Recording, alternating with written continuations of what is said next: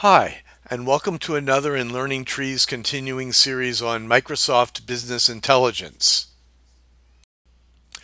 In the August 2017 release of Power BI, Microsoft has given us a new interface that makes it easy to generate parameters and to use those parameters to perform a what-if analysis within Power BI.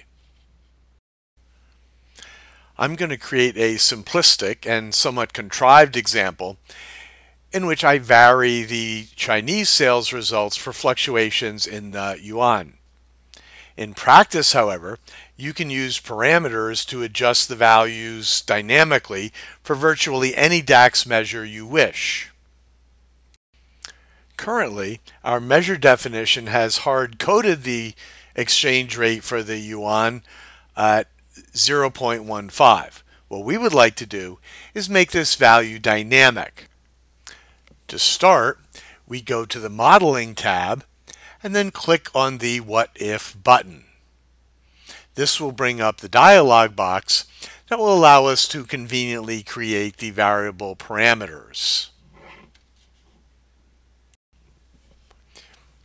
We will call the new parameter a yuan rate, and the data type is going to be a fixed decimal point numeric type.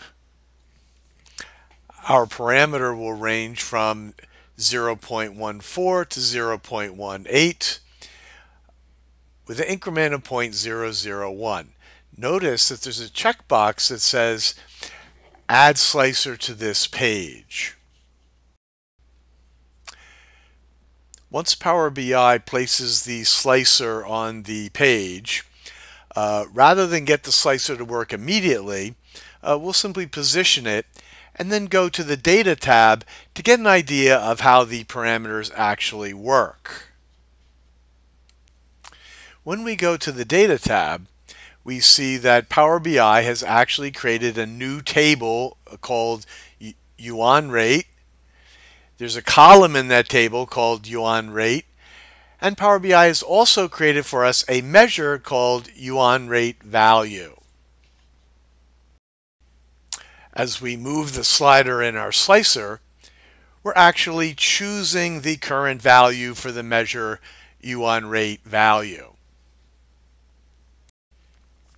The only thing that remains is to now substitute yuan rate value for the hard-coded 0.15 that appears in our measure. Once that substitution is complete, we'll have a measure that is dynamically adjustable from the slider rather than the hard-coded 0.15.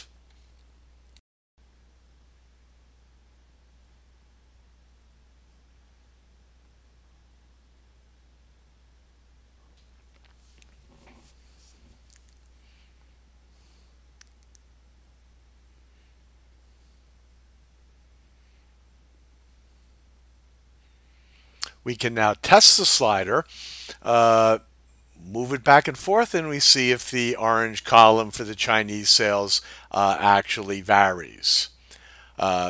We see it does, so our adjustable parameter is a success. Remember that this same technique can be used to adjust any value in any what-if measure that you choose to define. Thank you for watching. Be sure to check out our other videos and visit blog.learningtree.com for some helpful hints and insights.